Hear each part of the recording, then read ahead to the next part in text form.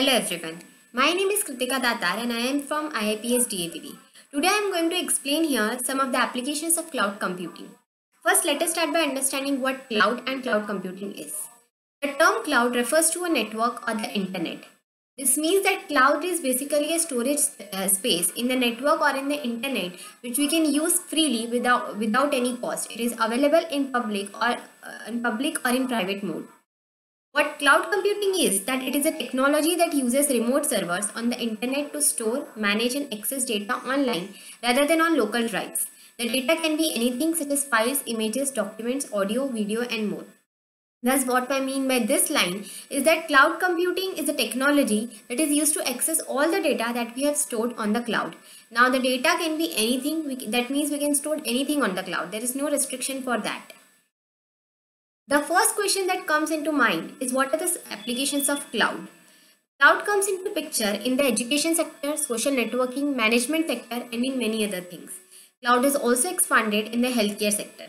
Due to the invention of internet, or we can say that due to the availability of internet, cloud computing has came into picture and represent itself as an attractive option for developing health monitoring system. Some of the examples of cloud applications are ECG analysis in the cloud, protein structure prediction, gene expression data analysis, satellite image processing, CRM and ERP, and social networking. Now let us first start by understanding what is ECG analysis in the cloud. The full form of ECG is electrocardiogram. ECG is the electrical activity of the heart cardium. Due to this activity, a waveform is produced that is repeated over time and that represents the heartbeat.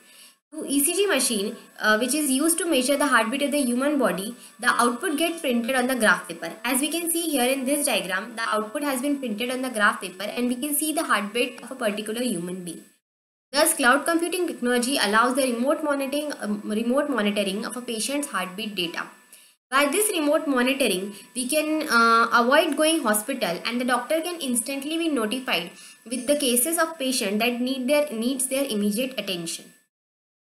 Now in this diagram, as we can see, there are two parts. The first part, that is the left hand side of this diagram, represents an image of a mobile phone. There are different types of computing devices equipped with ECG sensors to constantly monitor the patient's heartbeat. The respective information is transmitted to the patient's mobile device that will immediately be forwarded to the cloud-hosted web services for analysis. Now, or after that, the entire web services form the front end of a platform that is completely hosted in the cloud that consists of three layers: SaaS, software as a service; PaaS, platform as a service; and IaaS, infrastructure as a service. With such a system, ECG analysis is possible easily and the doctor can also get the information without any delay. Thus, through ECG analysis through cloud computing, large number of users can monitor their heartbeat rate and can avoid any health issues. Another application of cloud computing is protein structure prediction. What are proteins? Proteins are chains of amino acids joined together by peptide bonds. Manually 3D structure determination is difficult, slow and expensive for protein. Therefore, the structure prediction of protein helps in the design of new drugs for the treatment of diseases. This prediction task uses machine learning techniques for explaining the secondary structure of proteins. Now there is one portal that is available online for the prediction of the structure of protein, which is called the Jiva portal. In this figure, as you can see, that the web portal enables scientists to not worry about the prediction task. All work is done by the cloud service. Machines divide the pattern recognition problem into three phases. The first phase is called the initialization phase, the second phase is called the classification phase, and the third phase is called the final phase. These phases execute in parallel to reduce the computational time of the prediction. The prediction algorithm is then translated into a task graph that is submitted to NACA. Once the task is completed, the middleware makes the results available for visualization through the portal. Now, Jiva is a computational platform that improves the efficiency of the system and also gives new algorithm for the prediction of the structure of protein. Jiva web portal system consists of an interactive web interface and a grid middleware. With the interactive web interface, users can submit prediction requests for protein, secondary structures, collect results and maintain the history of the prediction data. And by the means of grid middleware, researchers can not only deploy their prediction applications in a distributed environment easily, but also monitor the execution in the distributed environment. Now, what Aneka is? Aneka is a platform and a framework for developing distributed applications on the cloud. Aneka provides the developers with a rich set of APIs which are used for expressing the business logic of applications by using the preferred programming abstractions. System administrators can use both public cloud and the protected cloud depending upon their requirements. The third advantage or the third application of cloud computing is gene expression. Now, what are genes? A gene is a basic physical and fundamental unit of heredity. As you can see, that gene is used for carrying hereditary characteristics of parents into their offsprings. Genes are made up of DNA and they act as instruction to make molecules such as proteins. Humans can have variety of sizes of genes that can vary in size from a few hundred DNA bases to more than 2 million bases. In this context, gene expression profiling it is utilized to provide a more accurate classification of any kind of disease, or we can say that more accurate classification of tumors. Gene expression profiling is a measurement of expression level of thousands of genes at once. So it is widely used for cancer prediction. It is also used in the medical diagnosis and drug design.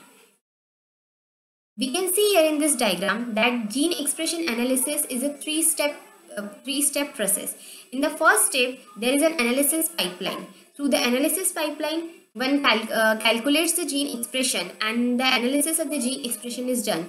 The output is then transferred to the second step. The second step consists of MapReduce. MapReduce is a programming model designed for processing large volumes of data in parallel by dividing the work into a set of independent tasks. After getting the output from the second step, the output is then forwarded to the third step where the performance or the result, we obtain the result. The result can be in the form of a bar graph or in the form of a line graph. Now, there are various tools available online for the expression of gene and for the analysis of gene expression. The various tools available are ELT-Analyze, DChip, G-Workbench, Babylomics Suite, Myrna, CloudCo-XCS. CloudCo-XCS is a machine learning classification system for gene expression datasets on the cloud infrastructure. Now, their gene expression technology allows for the monitoring of gene expression level of thousands of genes at once. Therefore, gene expression analysis is cost friendly and reduces and is also feasible to obtain the gene expression profiles of tissue samples. Now, why do we use cloud computing? There are several other options available on the internet, but why cloud computing is becoming so much popular in the real world? There are many reasons for that. Some of them are unlisted. Cloud computing bundles together the processing power of the individual computers using the internet. This means that cloud computing connects several individuals together using the internet. All the individuals can come together on the internet. They don't have to meet together in physical form. They can connect to the internet. Thus, cloud computing brings them together. A number of firms with large computing centers like Amazon, Microsoft, etc. rent unused computers over the internet for a fee. That means many large firms like Amazon and Microsoft use cloud computing. That means it is more reliable. Cloud computing makes economic sense because cloud vendors are very efficient at running and maintaining huge collection of computers. Cloud computing is economically viable because cloud computing is not very costly, and many vendors use cloud computing. Therefore, which leads to us understanding that cloud computing is also very efficient, and cloud computing can process huge amount of data in a very short time. Researchers struggling to keep pace with their sequencing instruments can use the cloud to scale up their analysis while avoiding the headaches associated with building and running their own computer center. Which means that when researchers want to invent something new, or when researchers want to do some analysis, they need to focus only on the part of analysis. They should not worry about that where the data sets are kept or how will they be processed and how will all the data sets be handled. By the invention of cloud computing, they can avoid their headache of managing all the data and storing all the data on computer center. They do not have to build their own computer center. Rather than they can use cloud where they can store all the data and thus focus mainly on the research.